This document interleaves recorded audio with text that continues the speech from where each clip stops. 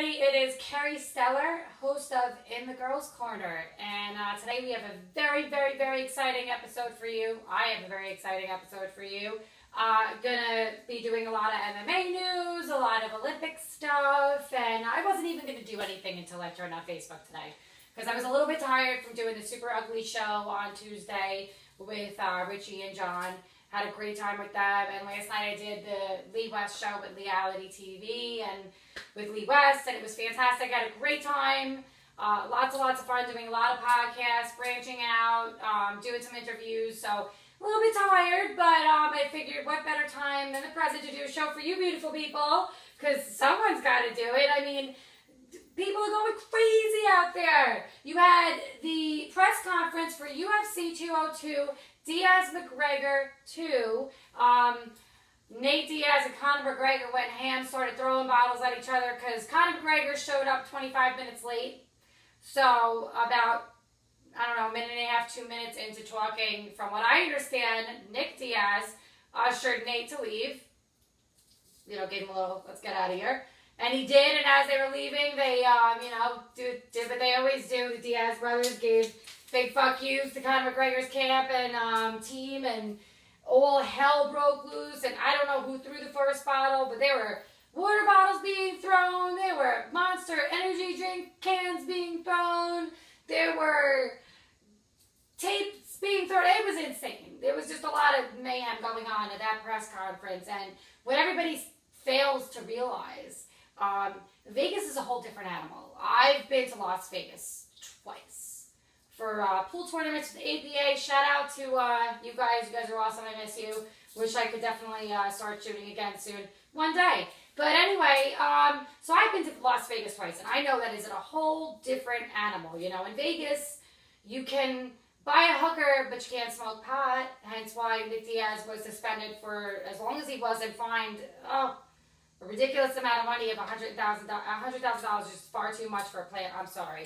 And considering that when he fought that fight against Anderson Silva, who was on steroids, and that's okay. And hookers are okay, but you know, you can't have a plant or any kind of seed or anything else. Anyway, also, you apparently can't throw water bottles and have a fight at a press conference. And because of that, in light of that, both teams have been banned from all press events, media events, and the weigh-ins on Friday, which is tomorrow. They are allowed at the fight Saturday night, with the exception of Nick Diaz. He's allowed to go to the fight. However, I don't know where they're going to have him because he's not allowed to sit within the first 6 rows of the octagon. He's not allowed to corner his brother, Nate. He can't really do anything. So, I mean, I'm sure he's probably going to sit backstage, but I know he can't even be in the locker room. He can't be anywhere near those people to talk to his team, to talk to the camp. He can't do shit, which is absolutely ridiculous and terrible. I mean, I get it. It's Vegas, and I get it. It's rules, and I get it's the Nevada State Athletic Commission. I get it. Vegas, you're asshole. Sorry, I'm not trying to be a dick, but it is what it is. I've been there a couple times, and you know, I think that's just the most asinine shit I've ever heard of in my life. Oh, P.S. I almost got arrested in Vegas for trying to hail a cab on the streets because apparently in Vegas, you're not allowed to do that. And the cop, first things out of his mouth, what are you guys from New York? Yeah, the fuck I am. The city where you can walk across the street and go, hey, I need a cab. Can't do that in Vegas. I don't know why you would. I mean, I get why you would have fights there, but like, now I get why they want to have them in New York because it's just stupid and it's insane. And to ban Nick from the fights, from being in his brother's corner is just really ridiculous. I don't know if he was banned from the last one again because I don't remember if him and Conor fought in, I can't remember where that fight was. So anyway, it's really stupid. So I don't really like that. I'm not very happy about that, but that's the latest news with the Diaz brothers, with the McGregor fight. From what I understand, there is absolutely going to be definitely fines. There will most likely be, God, they said a lot of things are going to happen. There's going to be fines. There's probably going to be a lawsuit or 2, and there may be suspensions.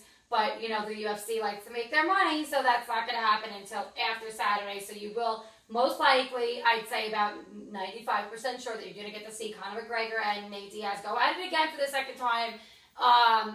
But after, you might see them being suspended. So, which is, again, stupid, considering the fact that you've had John Jones. Sorry, I'm not going to be, you know, the bearer of bad news. But John Jones is an asshole. John Jones has fucked up, you know, press conferences, fighting with fucking DC, and I mean, the guy's just an asshole. I'm sorry, not so sorry. And it's just, you can see the UFC loves to play their favorites, and all of a sudden, John Jones may not have failed his drug test. Okay, sure on that. So you got that going on. Really big.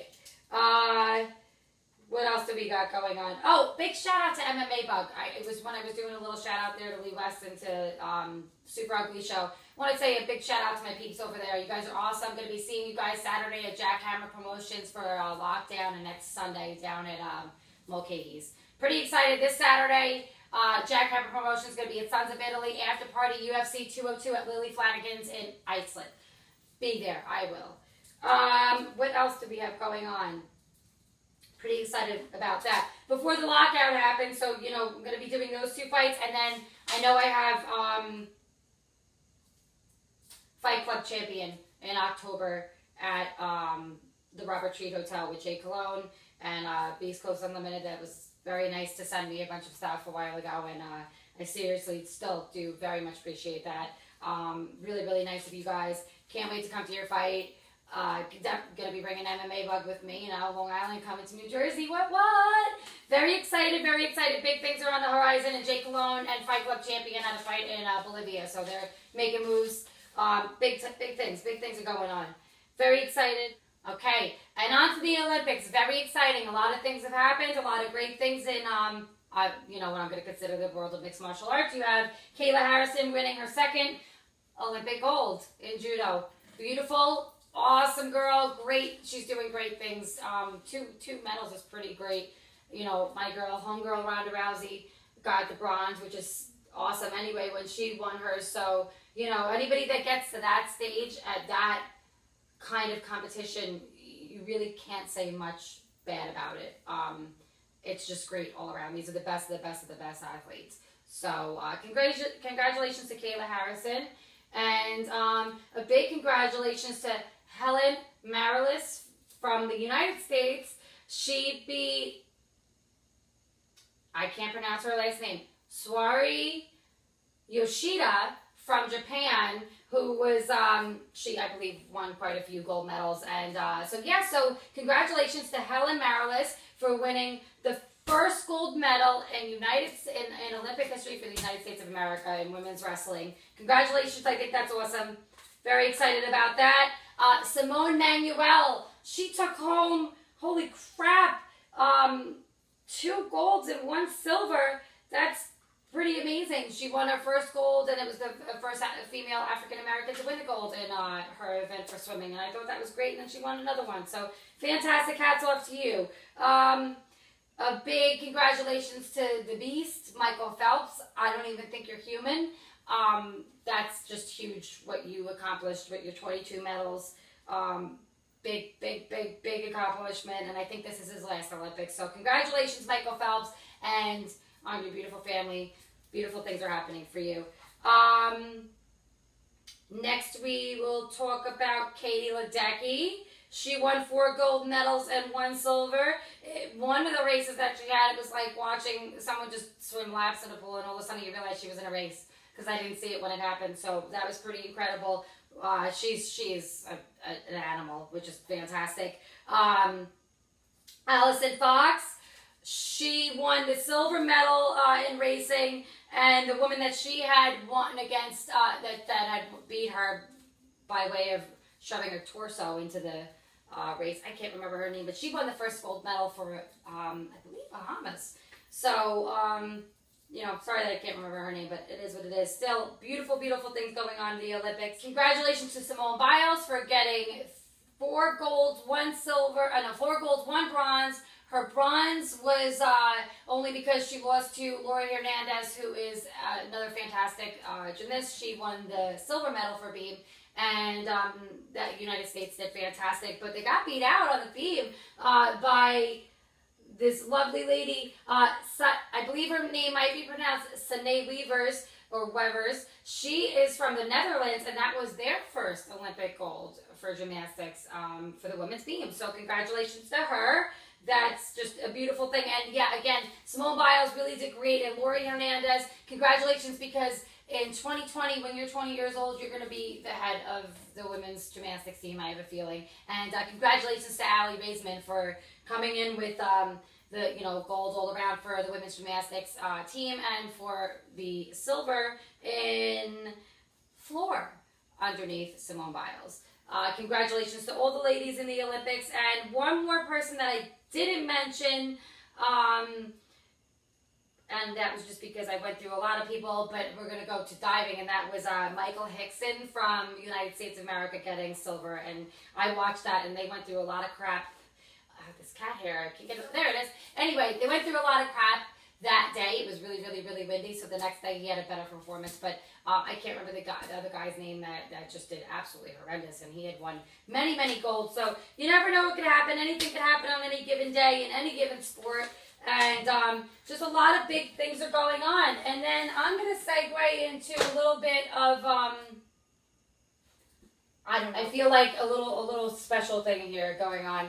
And it's pretty crazy what's going on. I hear a lot of people are really, really, really, really complaining, and a lot of people are really angry about, Donald Trump and his mouth, and Hillary Clinton and her lies, and, all this stuff that's going on. And people are really angry, and they keep on saying, oh, these are our two choices. Well, they are, but there are other people that are trying to get into the polls to get to the debate so that you can see their name on the ballots, and you can vote for them. And there is Jill Stein running for the Green Party. You have Gary Johnson running for the Libertarians. And I believe also another Republican who's running as liberal will be Ivan McMullen running. And I did like Gary Johnson until, reading about that he's really into the fracking thing. And that's extremely terrible for the environment. And I have put up a big video about that. Shared with my friend Jenny Gatos. That was awesome.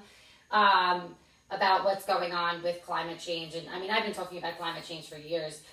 Just tagged my cousin in there, Shannon, that I told her before the movie not 2012, before the movie Day After Tomorrow came out. I said, there's going to be some shit going on. Mother Nature ain't happy. There's some crazy things going on in this world. And so, you got to really be conscious about what's going on. But, a lot of people are bitching, and I get it. We're all angry. I'm mad too. But you know what? Nothing's going to happen unless you educate yourselves and you know what's going on. Jill Stein is for the Green Party. She's, I like what she's got to say about, renewable energy and all sorts of stuff. So she's great. And Evan McMullen is fantastic. He was an ex-CIA agent, and he's dealt with terrorists on a, on a grand scale. He's dealt with them amazingly. So his whole thing is that nobody running right now is able to deal with the terrorist situation. They don't have the credentials, and he does. So right now we are in a very, very, very detrimental time, and it's a very dangerous situation, really, what's going on in our world. You have people fighting over religions, people fighting over their skin color. You have people fighting over everything. People just want to fight, and people just want to riot. I mean, what's going on? What is it in Missouri where the armed robber got shot, and he was robbing stores, and he was going towards the public, and he got shot. So people are now burning down buildings and stuff, and businesses, and ruining their own city. What is that doing? Nothing. So, people are angry, and I do understand there's a lot of bad shit going on out there. The cops definitely need to have some kind of a revamping and, maybe retraining in their field, not to be so gung-ho and so, I don't even know how to put it, but getting mad and just burning shit down and rioting and fighting and screaming and yelling and posting on Facebook and negative isn't doing anything. It's not fixing anything. I've said it once before, and I'm going to continue to say it until people wake up and realize what the fuck is going on.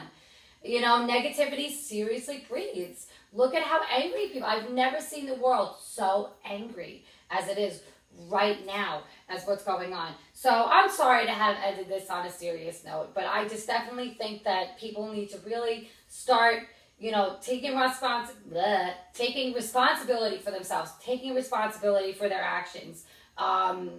Stop being so mad. Stop and smell the roses. There's a lot of things that need to happen. There's a lot of changes that need to happen. And we can really make it happen. It's just, you know, everybody's got to get their heads out of their asses and kind of join together and join forces, so to speak, and, you know, hug our hate, as I say it all the time, because that's really, I mean, nothing else is working. Really, little to nothing else is working. So what are we going to do? You know, I don't know. I don't really know exactly what the answer is. Oh, and I want to give a big message to everybody. Everybody. This isn't just for young people, and this isn't just for women. This is for men. Respect yourselves. And this is not even pointed to anybody specific. This is just in such a generalized statement, just as to what I see going on in the world and what I see going on in social media and what I see going on in everyday life. People need to respect themselves and respect their morals. Now, mine are different than yours. What is acceptable to me might not be acceptable to you.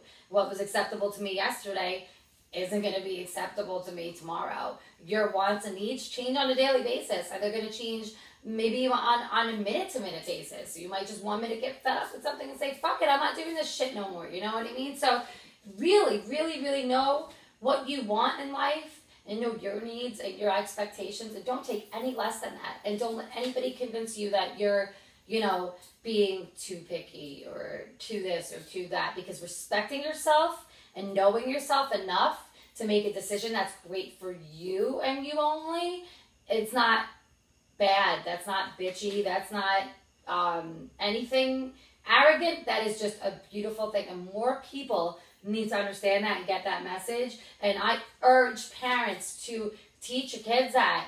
Teach your kids to respect themselves. Teach your kids to respect others. Teach your kids to respect you, because what we have now is a problem going on of a lot of people that maybe weren't taught to respect themselves. Maybe they weren't. And maybe that's why you have people, you know, shitting on other people, not literally, figuratively speaking. You have people being terrible and awful to other people. People getting beat up. People getting cheated on, lied to, you know. And it just seems to be a really big trend. And if not, just a really big problem. And it stems from something. And I don't know if it's a taught thing, because I don't think you're really born to, you know, be an angry individual. I think that people are just taught that way. And it's an environment, not environmental as in like the atmosphere, like as in your surroundings, you know, your surroundings, who you hang out with. That does have a big reflection on you. And, you know, I've always been in the business of cutting people out, and that's not an arrogant thing. It's just if I feel that you're bringing me down or bringing my energy to a different level that I don't want it to be, see you later. You know, I've done it to boyfriends, I've done it to girlfriends, I've done it to family members at times. You know, because even sometimes you just need a break from people in general, and it's not a bad thing either. A little you time before a little we time is not a bad time. So, you know, don't let people make you feel bad for wanting to do something for yourself. Don't let people make you feel bad for wanting certain things for yourself and not taking anything less than that. And that's really what I can leave you with, because maybe if more people got that and more people practiced it, and I even falter. I am no guru. I'm not, you know, I am not this like, I have it together all the time. I have serious moments of self-doubt and moments of panic and, you know, my bipolar tendencies and stuff. So, you know, I mean, I'm just giving you advice that I would give to myself, and I would hope that if there was somebody that saw me struggling, that maybe they would give it to me. You know, don't think I don't watch my own videos sometimes. Like, oh, hey, you know, that's some good shit you said right there. And maybe I've heard it from somebody else. I don't know. But all I know is that, you know, it's just, we all got to make a change, and we got to do it together. And it's just, something's got to give. So I urge you guys to get out there, have a great weekend, talk to each other, don't yell, Watch your language, not even in the way of curse words, because they're just words, in the way that you say things and how they're delivered. And, you know, just be nicer to each other. And you know, if someone smiles at you, smile back. It's for free. It doesn't cost anything. You know, everybody used to make fun of me when I was younger because I've always been a hugger, and I don't see anything wrong with that. I think hugging people is a great, it's a form of sincerity and endearment, and I think more people should do it. So get out there, give your friends a hug, tell someone they love them, because you don't know what's going to happen. Here today, gone tomorrow. You know, you could literally walk out of the door and get hit by a flying toilet bowl seat at any given moment. So, you know what? Hug your friends. Love your family. Have a great day. Have a pleasant weekend. I hope you guys really, and enjoy UFC 202. So have a good one. See you guys next week in the Girls Corner, where MMA meets beauty and a little of everything else. Bye.